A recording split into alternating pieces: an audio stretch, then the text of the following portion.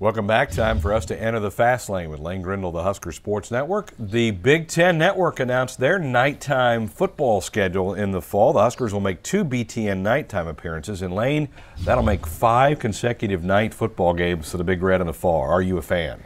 I like night games, specifically at home. I love home night games at Memorial Stadium. I don't think there's anything like it, to be honest with you. So I'm a fan of them at home. On the road, let's put them in the afternoons. I think it's a bigger advantage for home teams when they have a night atmosphere. And obviously it's tougher on the team. You get home late in the middle of the night, most of the time on Sunday morning, and that makes Sunday recovery a little bit tougher. I guess I'm looking at this maybe from a coaching standpoint a little bit, but I like night games. I think it makes college football that much more cool, and I think it makes it that much more fun. You're competing against fewer teams at night, too. I think for the profile standpoint of the university and for the school, it's probably a good thing to be at night as much as you can. All right, let's go to baseball. We saw Ryan Bolt's first Husker home run last week against Northwestern. Do you expect to see more power out of Ryan Bolt? Without question, I do. In fact, I've been a little bit surprised we haven't seen more this year up to this point. Now, we've seen him square some balls up and hit some balls hard. We saw him hit one off the top of the wall in Minnesota. We saw him crush a ball against Kansas State down in Manhattan. We saw one of his first at-bats against Pacific in the season opener was destroyed to center field.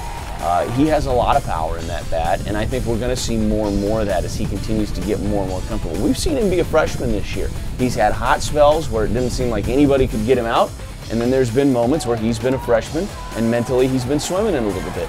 I think you're going to see him over the course of his career hit more and more for power. I think he's a 7 to 10 home run guy in his career before it's all said and done. All right, you were in the green room when we were talking with Coach Erstad earlier about the bullpen did a really good job in the final game against Northwestern. Talk about the depth that you think this team is developing in the bullpen. Well, I think it's been the pleasant surprise of this year. If you look back at the beginning of this season, there were some guys performing pretty well out of the bullpen, and then they hit a rough patch, and all of a sudden you weren't sure who you could go to out of the bullpen outside of Zach Hirsch and maybe Josh Rader.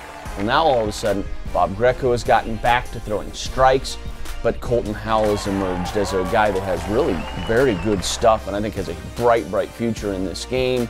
You also have a handful of other guys that have stepped in and I think performed pretty well for Nebraska here. Austin Christensen's been a nice addition out of the bullpen. I think this pitching staff has really rounded into form, and this team's going to be a tough out in any kind of postseason format because of their depth of arms. That's Lane Grindle, the Husker Sports Network. When we come back, we'll check out the action from the largest tailgate softball party for the Huskers.